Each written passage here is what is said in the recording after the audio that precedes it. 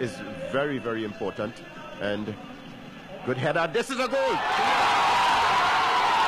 A giant leap for Dennis Lawrence, the smallest nation to ever step into the World Cup.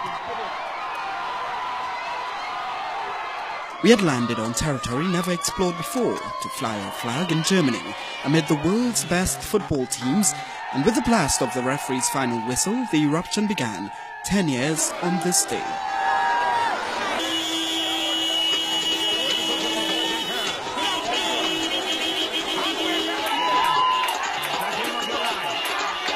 It was a moment the country needed.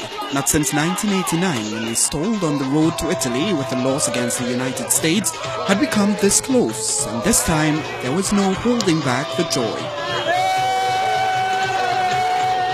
Schools shut down, businessmen joined customers, everybody got into the act.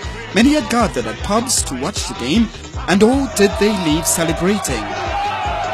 CNC3 was just 2 months on air, but we didn't miss a beat. If anything could bring the country together, it's this victory. And trust what I say, oh God, it might be once in a lifetime. I just have that alive to see this happen now.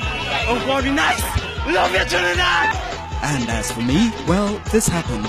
It's an old memory now and a new campaign is on, but November 16th, 2005 has a rooted place in this country's history, a day when a rocket of a header blasted us into the World Cup.